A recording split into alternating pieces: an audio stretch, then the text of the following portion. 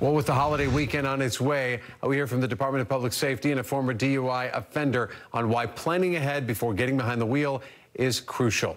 Let's go to Kara Bracken, news specialist, now with the story. Kara, important to remember at all times, but this holiday season, of course, a lot of people go out and about. Yeah, there's going to be lots of people on the road. Now, we're hearing from UHP, who says over the last 5 years, the number of DUI arrests, they've been pretty steady. But this year, we are on track as a state to be going over the 10,620 DUI arrests. I was driving drunk 3 or 4 times a week, so I've probably driven impaired 300 times and gotten a couple of DUIs. Those actions Jason Jensen describes as old Jason. He says when he was around 20, he remembers driving impaired.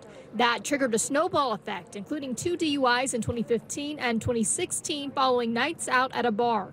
Trips to jail, treatment, and recovery. Now he's a youth counselor for recovery and celebrating 6 years of alcohol sobriety this weekend. I don't want to escape from my life. I look forward to every day. There's nothing wrong with partying or having a good time.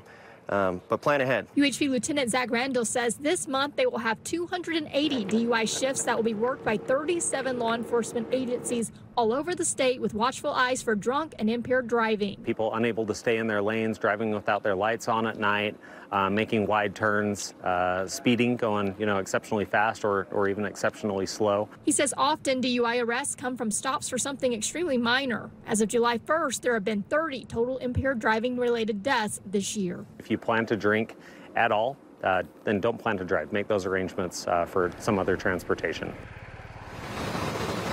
And they do say if you see someone who appears to be driving impaired, your best bet is to call 911 and report that immediately. Dan, I'll send it back to you. All right, Kara, sobering, no pun intended, to see that and the danger that it poses. We got to be safe out there. Kara Bracken reporting. Thanks, Kara.